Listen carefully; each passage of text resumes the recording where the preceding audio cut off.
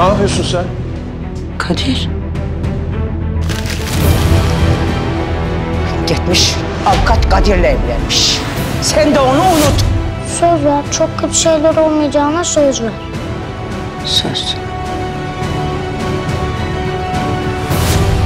Habersiz düğün olmaz. Sen niye ananın onu görmek istemiyorsun? Niye kaçıyorsun onlardan? Oğlum hadi gel evimize gidelim. Bak orada kalmak yaramadı sana. Gelmeseydin bana. Ben sana haber vermedim. Bak bu sabah zaten kanı akmış evinizde. Bunun hesabını vereceksin. Bir kere daha kılına zarar gelsin karımın. Böyle tehdit mi ettin? Evet, tehdit ediyorum. Avukat olarak değil hem de.